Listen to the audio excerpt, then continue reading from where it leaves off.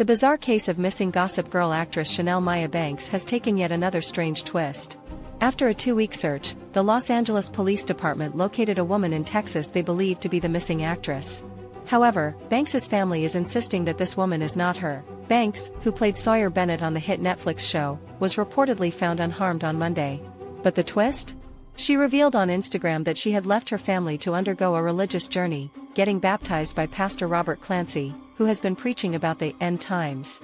Despite this, her family is not convinced, and they are standing firm on their belief that the woman in Texas is an imposter. The actress's cousin, Danielle Torai Singh, shared a powerful message on Instagram, saying she had seen the police body cam footage and insisted that the woman found by authorities is not Chanel.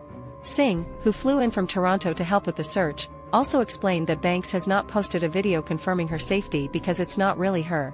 She's even called the LAPD's update fake news. In a dramatic turn, Banks took to social media herself, where she made some strong accusations against her family.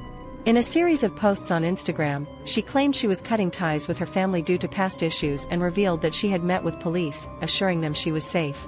She also stated that her decision to leave was motivated by her newfound faith in Christ, even sharing that God had told her to move. Banks also claimed that some of her relatives were trying to get legal control over her through a conservatorship and warned followers not to donate to any GoFundMe campaigns claiming she's still missing. The actress, who also appeared on Blue Bloods, has sparked widespread confusion with her dramatic statements.